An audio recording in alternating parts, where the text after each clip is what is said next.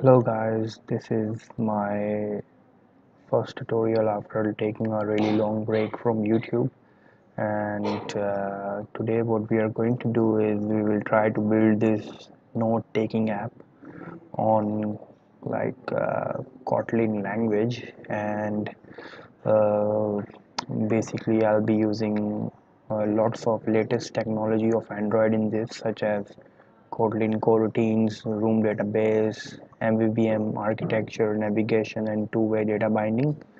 And we will the app is going to look like this, where you have the home screen where all the notes are displayed, and you can search through the notes and you can delete all the notes. And at the same time, there is a fragment where you can create the notes, you can edit the notes. So this is a very basic app, but with a very good fundamentals and architecture that will go with this app. But if you want to change the design, because I have taken the design from somebody else's tutorial, but feel free to use a new design, because obviously if you follow the channel you know that I'm not a design guy. I usually focus on the basic and the back end stuff. So yeah, what we will do is there is a lot that can be done with this app, but once you have this the basics, then we can go forward from there. Then we can maybe implement rich text libraries and maybe color our text and make it like style our text. Okay, so we will set up our project, and I'll just name it the note app, and I will try to yeah, we'll just wait for it to be built. And there is a lot of assets of this, such as drawable resources and layouts that I'm going to use from my previous app. So as I'll be copying all these, so I will explain also the stuff that I might copy, and also the assets and the dependencies of this project can be also found on my uh, GitHub.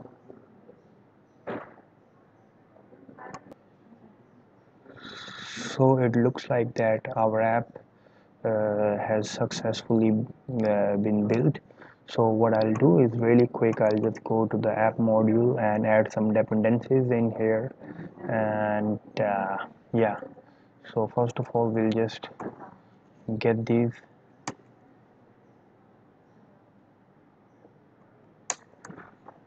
and I'll just delete the other ones that were there before. And I think if you are building this app, then by this time you would know that why do we need this. Is for passing arguments through the activities, and also while we are at it we'll just enable data binding.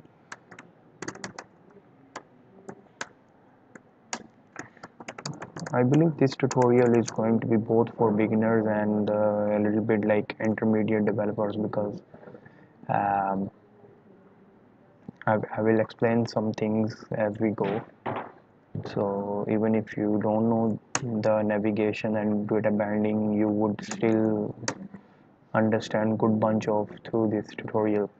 So this is the dependencies of navigation components, and this is like room database, lifecycle components, Kotlin components, and coroutines. Coroutines are basically allowing us to uh, generate the code that can help us do the work on the background, because there are threads, right? That on main thread, main thread usually handles the UI, like how the views are looking, but at the same time we cannot just run our main logic on the main thread, where then our app would be doing so much work and it would be a lot of load on the processor.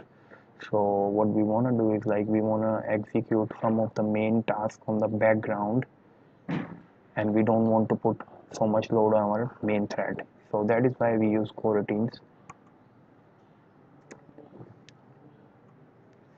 What I'll do here is I'll just take these dependencies too, and I'll just copy paste them. Okay, and now at the same time what I'll do is, while we are at it, I'm just going to go to this folder and like Explorer. Yeah, here we are, and I'll just go to my previous project and take these four or five folders, and replace this into my new project, because uh, I want to build uh, I don't want to like build the layouts from scratch when I already have those. But obviously, because we have copied it from somewhere, so there are going to be some errors. And yeah, so this is like the font that we are going to use, and some of the things that I will show you here. Themes, you can delete the night theme. And obviously here, like if you go to the strings, then because this is from the old project, so it is showing the name of the old app, but the note app, we can just name that. And yeah, we have to make these little bit of changes, right, when we are copying from some other project. So yeah, and here we will see some errors. Obviously, we will see some errors here because these are just layouts and we have not like hooked them to our activities. So if you have time, you can go through these, such as node list item is that how our recycler view is going to appear. Fragment home is like pretty much self-explanatory, uh, that our fragment where we will display our all the recycler view items is going to look like this. And please note this tag, that the reason I have enclosed this parent layout into the layout tags is because we want to enable data binding, and that's how we do it.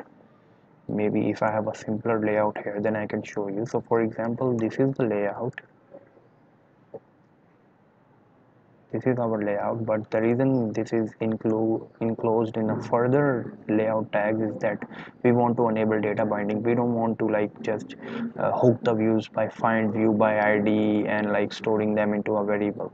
We will just find a new way and smarter way and like more a robust way to find our views that are present on this layout. So this is like the create note layout, and obviously you might not be able to see the button, but we'll fix that. And for example, these like the edit texts, you can see they are rounded, so it is coming from this here, the drawables, that the custom drawables that we like have taken from my other project. So what I'll just do is I'll just go to themes, and I'll just, because this is also I've taken from another app again and again I'm mentioning, so we have to update the theme of this app. And now if I go in here, I think after syncing the project, everything would appear just fine. See, this has changed. So now this is working well. One more thing I'll do is, while we are at it, is that I'll just create another activity, name it as splash screen. And obviously we will not create its layout, so I'll just turn it off because we already have the layout. I'm just going to name this splash screen, and I'm not sure what is the problem here.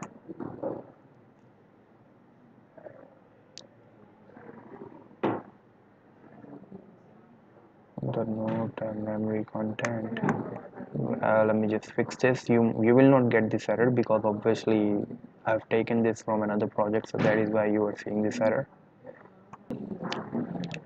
So yeah, there is no error, and what we will do is like we'll just if you will build this project from scratch, then you will not see such errors. So what I have done is that I have created a splash screen, and what I'll do is, obviously because there was no layout that we had created, so I'm going to hook this splash screen to this activity. And what I'll do is I'll just set support action bar is hide, because we want to give that splash screen like whole of the screen, so this will hide it. Okay, let me just, okay, and set support. So what I'll do is, yeah, I'll just fix this somehow. Set support action bar, and hide. So that's all. Now what I'll do is I'll just create, yeah, a method. So we can handler dot post delay,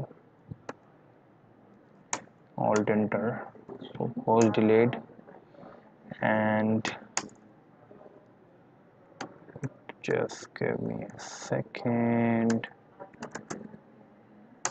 Okay, yeah, there we go. And what I'll just do, I'll just put 2000, like 2 seconds we want to create a delay. And here what we'll do, because this is decrypted and this will not work, so I'll just add this, and now this will work. And what I'll do is I'll just add start activity, or intent this, and where do we want it to go to? Main activity class .java, and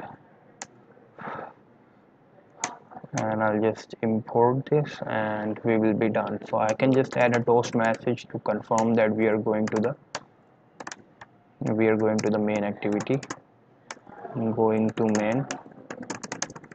And if we run our app now, then we will be seeing our splash screen. And likewise, if you have any errors, then you can always let me know in the comment, or you can DM me on Instagram. My Instagram has changed. And after we have like written this code here in our splash screen to take our splash screen and direct it to our main activity, I'll just come in my manifest file, and what I'll do is I'll just put this intent filter, because regardless of our intent, if our intent filter is in the main activity, then our app will only run uh, only direct to main activity. But what we want is that we want to go to the splash activity first, not the main activity. So okay, there's something wrong, let me check.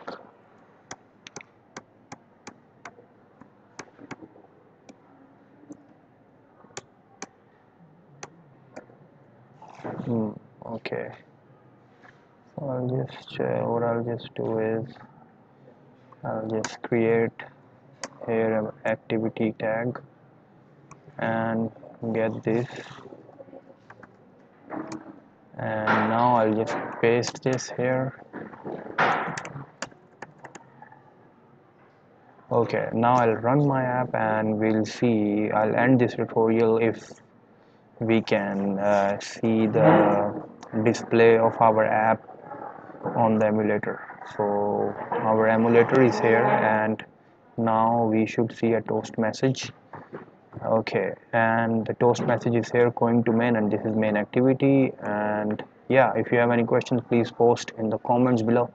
But what I'll do is in the next tutorial we will go towards I think more the logical side. Okay, thank you very much, see you.